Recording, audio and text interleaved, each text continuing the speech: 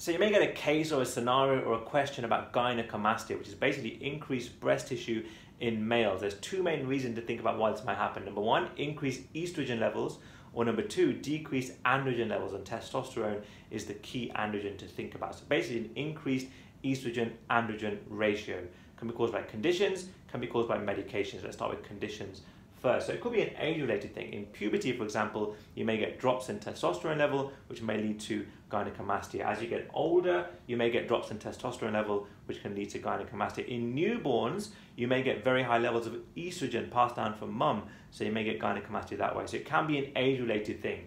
You can get conditions that cause decreased androgen levels themselves, so hypogonadism, things like Klinefelter's disease, for example. Hyperthyroidism, worth remembering, liver failure, renal failure, or kidney disease can lead to it. Certain tumors, so testicular tumors or pituitary tumors or adrenal tumors, things that can influence or change your hormonal balance can lead to gynecomastia, and things like malnutrition as well, worth remembering. In terms of medications, there are loads and loads to remember. These are some key ones just trying to stick in your mind.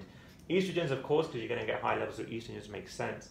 Anabolic steroids, alcohol can lead to gynecomastia. Spironolactone is a classic to remember. Tricyclic antidepressants, digoxin, finasteride, ketoconazole, PPIs, things like omeprazole, cimetidine, another classic to remember.